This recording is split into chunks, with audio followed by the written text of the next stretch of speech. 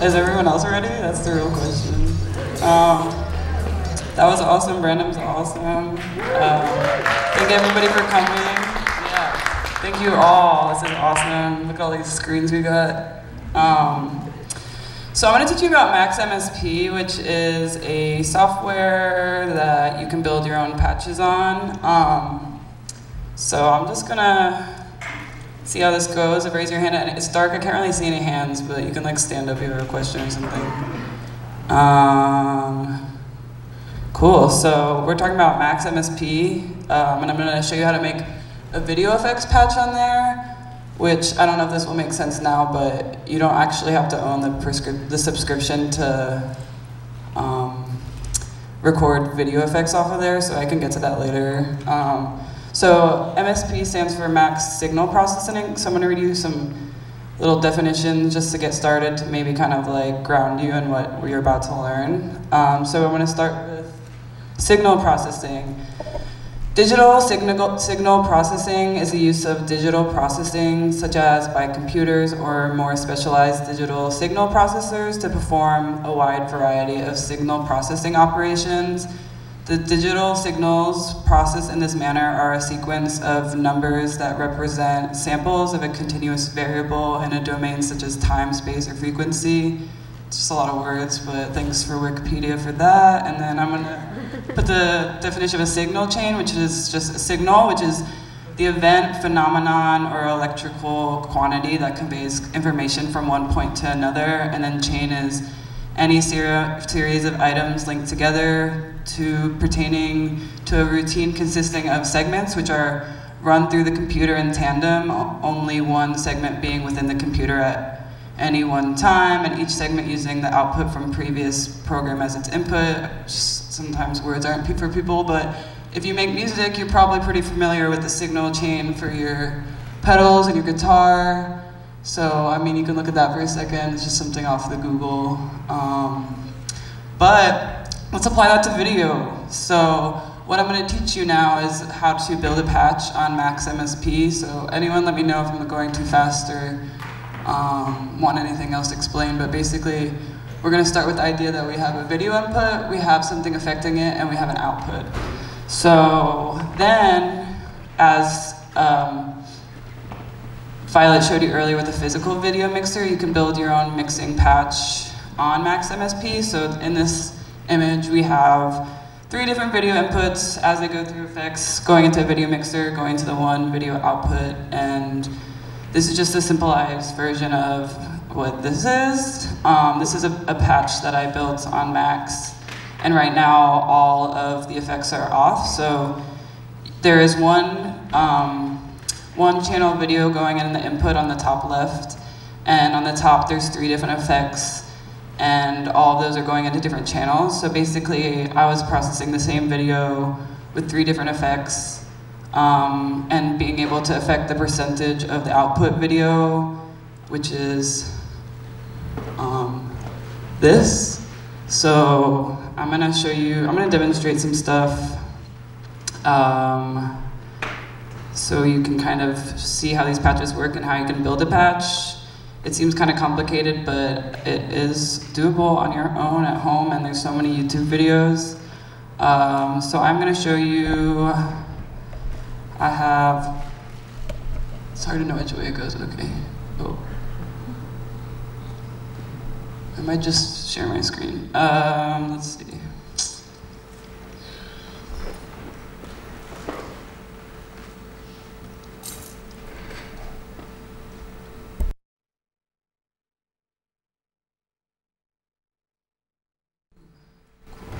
So you can start off with a video like this. You got this, you got some DJ kitties.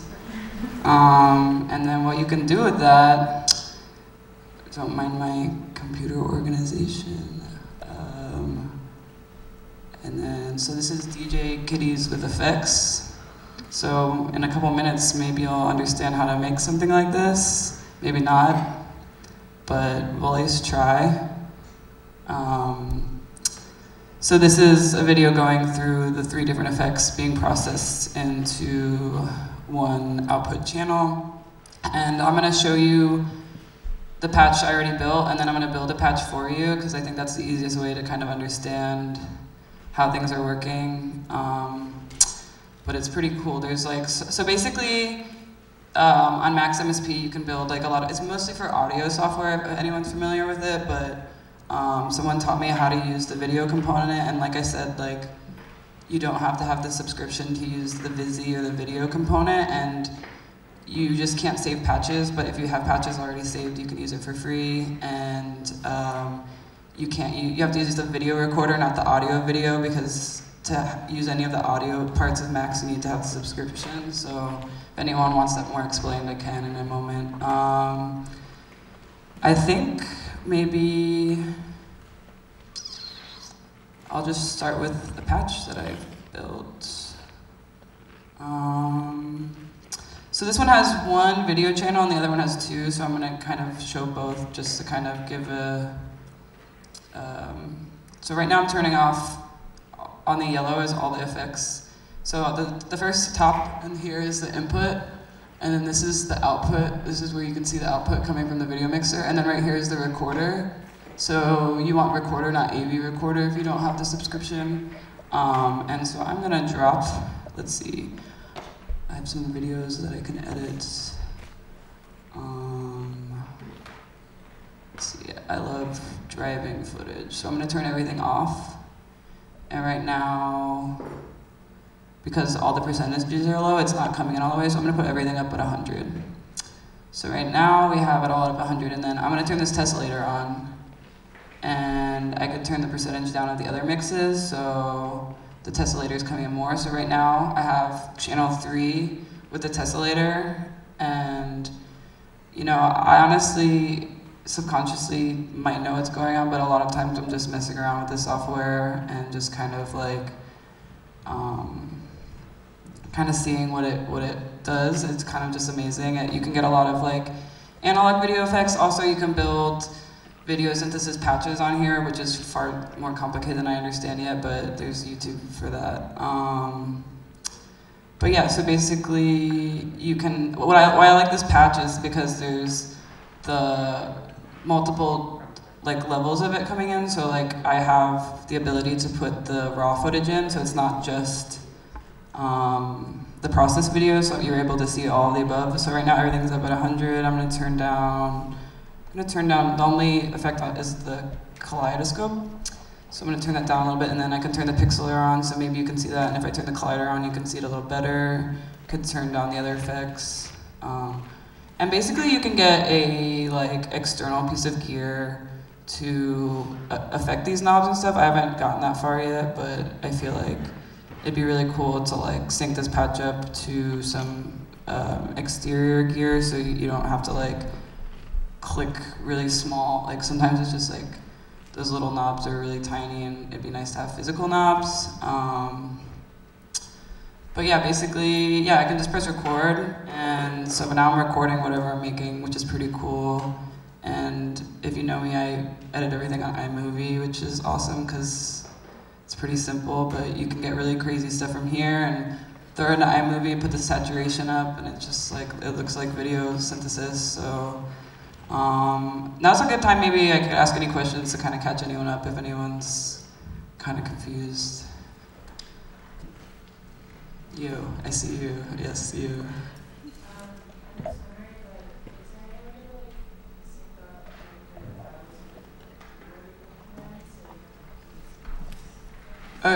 You're saying I could sync up the dials with like an external piece of gear. I'm pretty sure, I haven't tried this yet, but I'm pretty sure you could get either like a MIDI gear or like something with knob. Like there's probably a lot of different external pieces of gear, like whatever you build your patch to, that you could have a physical piece of gear doing it. So like I could not be using the computer, I could have this all running, but I could be controlling all of it from an external piece of gear. Not like a keyboard. But you can also program your keyboard to be effective. So like, I could make some of these keys affect the knobs. So you could like have certain keys cue things on and off. So yeah, there's ways to interact with the software and make it like more hands-on than just like clicking really small knobs. Any other questions? Okay. Oh, what's up? When you what's it called, the recording? Uh-huh. What's the disabled or like still maintained with the same resolution as the original video? Yeah, so I actually forgot I was recording, and that's why my computer's getting really warm, so I basically just recorded all that, and so now I have all that, and it's basically the same like it's, yeah, so I have all that just recorded now, throw that into some editing, and then, I don't know, it's done. I'm gonna show you the other patch, and then maybe I can build a patch, and if anyone has any like video effects they want to see on it, they can put some requests in. Maybe now's a good moment I can like show you some content I made with it to just get a little feel. So these are a bunch of stills from, I made a music video for my friend Woody a year or so, I don't know when the time is, but these are all really cool. I like edited this with iMovie, but I just basically made a bunch of stuff, like party footage and like nature footage, and just ran it and like put a bunch of frames in frames. And it's really strobey and fun. And basically even for like stills, you can make really incredible imagery with the software. Pretty great. So, oh, that one's cool. And yeah, so I'm gonna open another patch, and then I'm gonna build a patch, because I think that would actually leave you with the ability to try building a patch on your own and like troubleshooting that.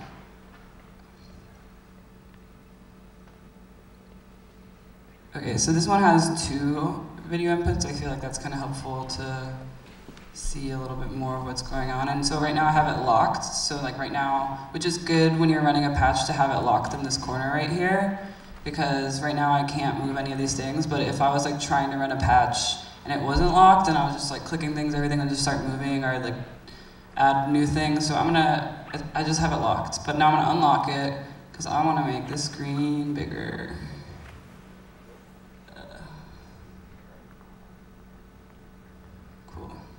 So I'm just going to explain this. We have 2 video inputs right here. They're each going through their own separate effects. And then the first video and its effect is running into the mixer, channel 1, and then the second one is running into channel 2. Here I can control the things, and then the output of this is going into the viewer right here, and also into the recorder. So you don't necessarily, if you're just doing live visuals, and you're not recording it, you can also, like, I could have the setting of my computer be where I have this running, and then there's, like how I had it earlier, like the second monitor, like I can also, maybe I'll show that, like, where I can have it running from here, but the viewer isn't seeing this. But yeah, I'm gonna run some video into here so we can see this running, and then I'm gonna build a patch. I downloaded YouTube, the iPod ad, because I'm like, why not? Let's go ahead and do some delay. I love ripping things off YouTube, and now I have like a milk ad. I love ads and things and art. So then like, oh, so it's pretty cool. You can do a lot. So right now they're running both at 100, which is, I guess they're both pretty saturated in there. And then I turn off both the effects, but now, oh, so I got the fractalizer going on the milk. And the fractalizer's got like, I don't know, it sounds like a funny sentence, but I definitely do have the fractalizer on the milk. And then I got the delay on the iPod ad, which we all probably remember, hopefully we all remember. Let's see. And yeah, so basically like, I'm just running it through that, and that's like, you could also mess around with the speed of the video up here, so you could stop it, play it, you could pause it, so then it's like that same thing about like the video mixer where it has like a freeze frame thing, and I feel like the delay looks pretty cool. I'm gonna turn the fractalizer off so you can see a little bit more what's going on. But yeah, I could slow down some of the video. I could just slow them both down really slow, and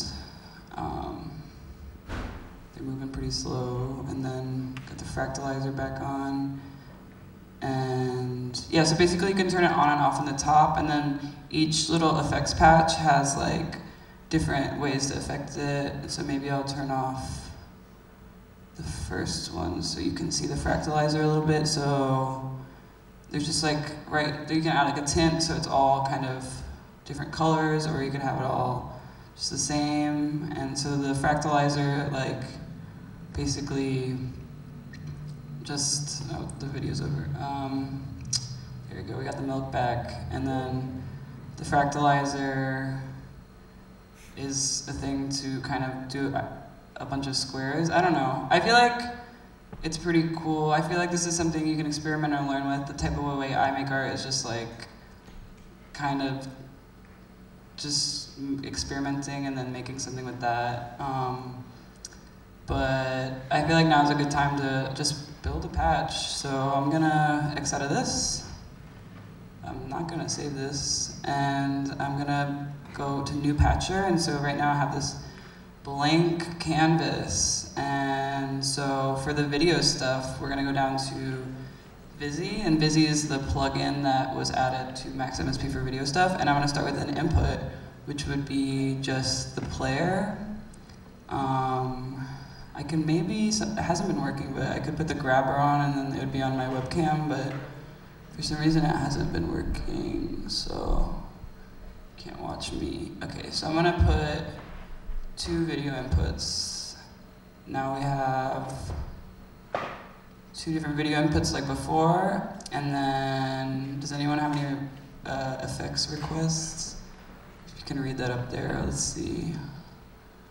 There's effect, generate, and transform, and those are all things that you can do to change the video, and basically a lot of these things are things that are on classic video mixers, but you have a little bit more like computer control, and one of the things too you can do is run music into this sequence, so it's like in the same way like the music is affecting the synth, you can have the music synthesize and control the effects.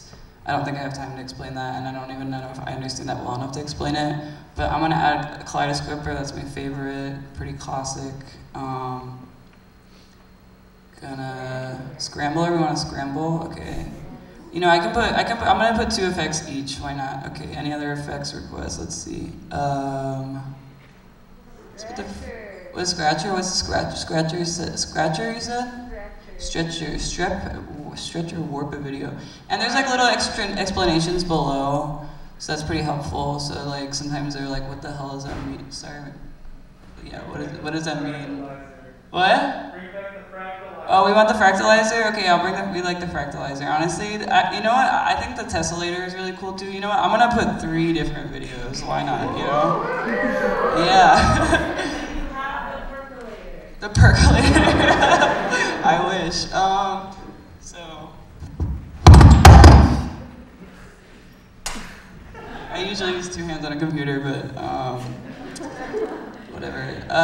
Okay, so I'm gonna squish these all a bit closer so we can fit a lot of stuff into this patch. Maybe now is a good time for questions. I'm not looking up, but you can just steal a question at me if you want. You don't even have to raise your hand. Oh, the guest mic? The desk Oh, mic. You want that? oh, the desk mic? I think I'm fine. Oh, like the stand, the mic stand? Yeah, that's cool. Sorry. Okay, so someone asked for, I'm gonna have the tessellator, that's one of the good ones. And so what I'm gonna do is, so on the bottom is a video output right here. And then so I'm gonna put that into the video input on the top, and then right here I'm gonna put the video output into the video input here. And then I also need to add a mixer, which is in the mix composite section, and I'm gonna put a 4-part mixer in. So then I'm gonna take the output from the second effects, and then I'm gonna do the same with the second one.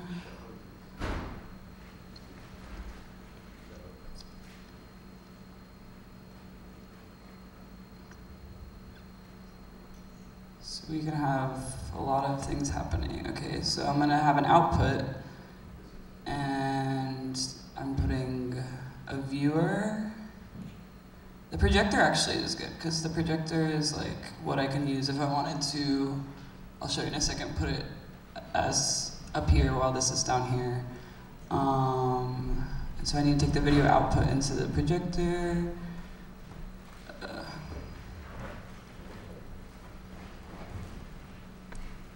Okay, sorry.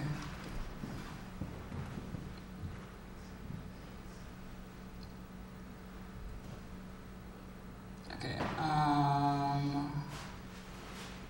and also put a viewer. So,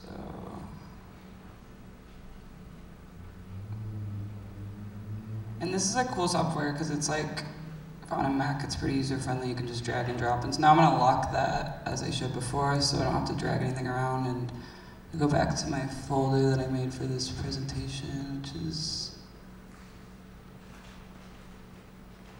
Oh my God.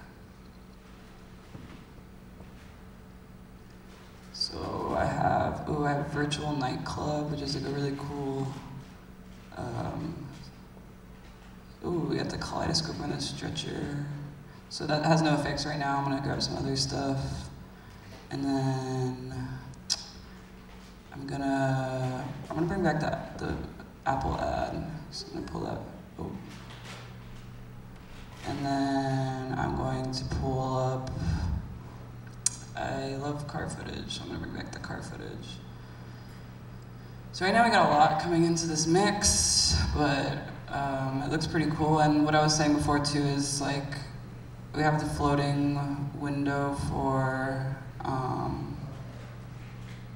here, wait, where did it go?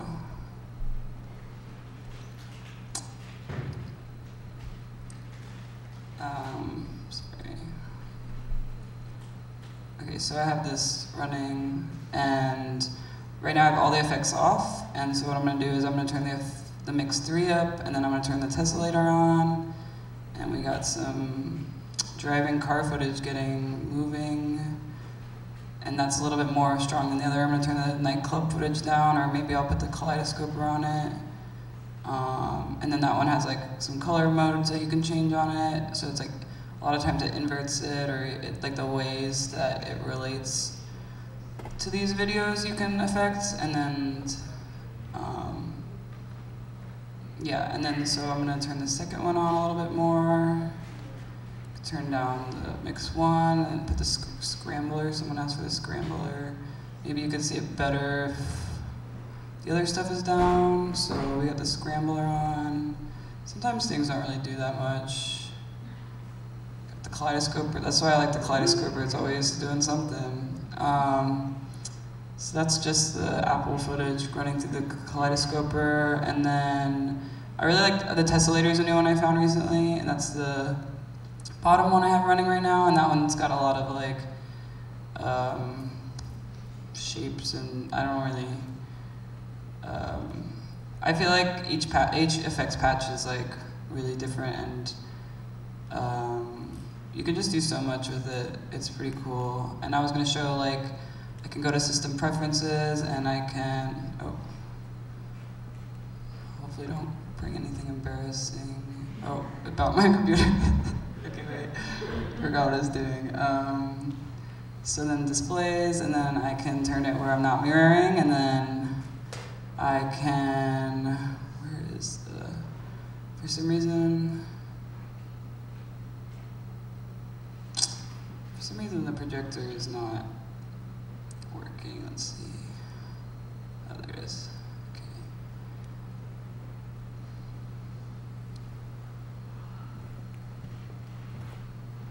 So then I can put this over here. It's not showing right now.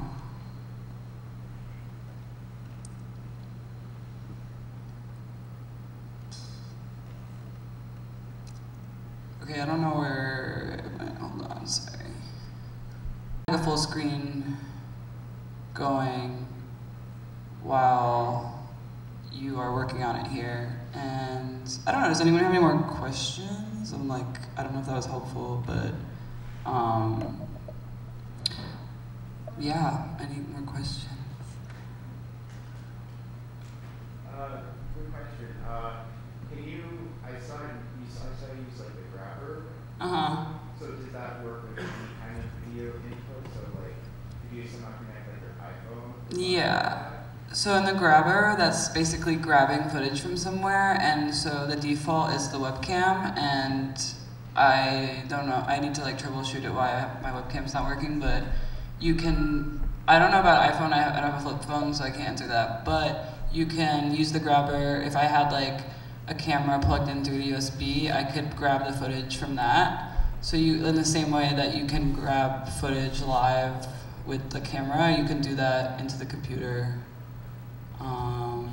Yeah, does that answer the question? Yeah, what's up? I noticed you're using the same like ancient version of Mac as me. Wait, sorry, what was the last part? I noticed you're using the same like ancient operating system Mac as me, and that makes me feel really like happy because that means I know I can actually run this on my computer. But like, do you have any what's it called, like stutters with the program at all, or does it like how heavy is it on your computer? How heavy is it on my computer? Like I guess like ability to run it, I guess. That's a really good question. Right now, I like don't really have many I have so much video files in here. I don't really have many. I don't really have I don't have Adobe Creative Suite because I just like to fuck around with like the preview and the iMovie and make art with that. But I think that I could literally see how much. Let's see. Max takes up. Get info. Let's see. It takes up 3 gigs. That's kind of, for some people, that might be a lot. Or wait.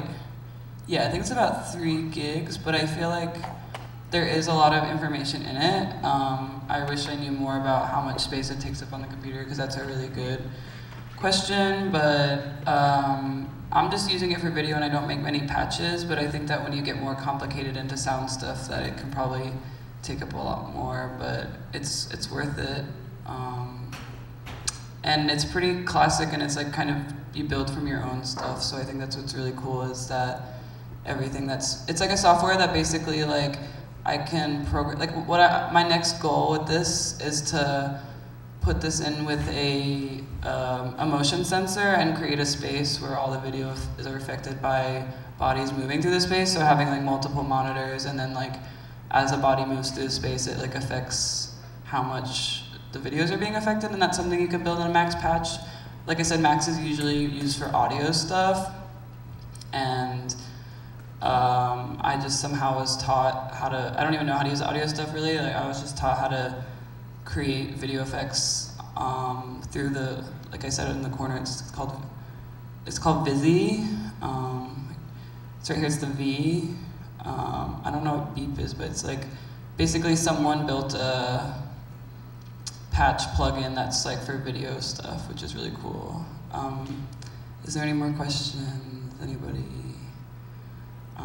Well, I hope that made sense. I feel like maybe I can just show something I made with it, and then I'm gonna call this Rotunda.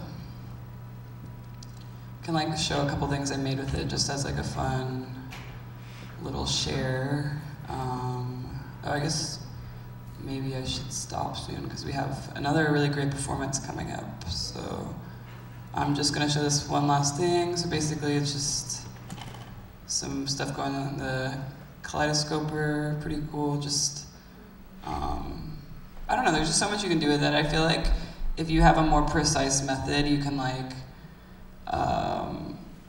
you can kind of go in with an intention, but like I said, like this is something I made for Vox recently, which is like roller coaster footage going through a bunch of stuff, which is really cool. But yeah, I recommend this software, especially if you don't have the capability to have a bunch of physical gear, because that stuff can be really expensive. But yeah, I'm gonna put my email up here so you can take a picture if you have any questions or you want to learn any more, or like collaborate, or I don't know, send some hate mail, whatever. Yeah, but I'm Florence, that's my email, and this is a really cool event that I like to thank everybody who participated in throwing this and showing up to this, so thank you all for being here.